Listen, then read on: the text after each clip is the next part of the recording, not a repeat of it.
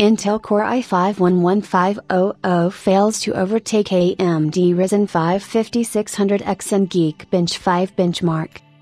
11th generation Intel desktop processors continue to appear in a number of popular test suites ahead of their official debut. Today in the famous Geekbench 5 benchmark, a specially trained bench leaks bot has discovered one of the new products, which showed its new achievements to the general public.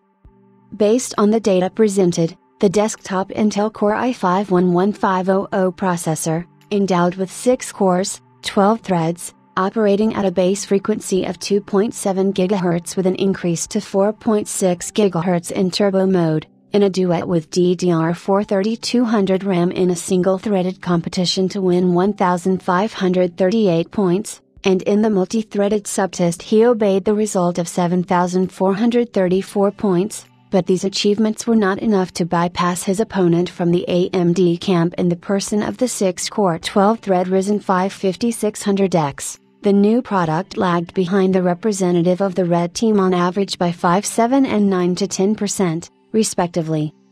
However, against the background of its predecessor, the Core i5-10500, equipped with the same number of cores, threads with a frequency formula of 3.1, 4.5 GHz, the Core i5-11500 looks quite good. In single-threaded and multi-threaded disciplines, the new CPU bypasses the Comet family Model S by 25, 30 and 17 to 23%.